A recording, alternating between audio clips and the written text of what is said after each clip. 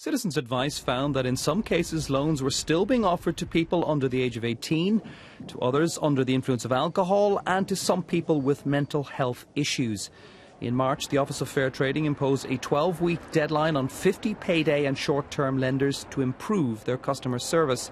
If they don't comply, they face losing their trading licence. The OFT is expected to announce in June whether it will refer the payday market for an investigation by the Competition Commission. The body which represents short-term lenders, the Consumer Finance Association, said that it was as keen as anyone to eradicate irresponsible lending and that its members had put in place a tough code of practice which was monitored independently. Joe Lynham, BBC News.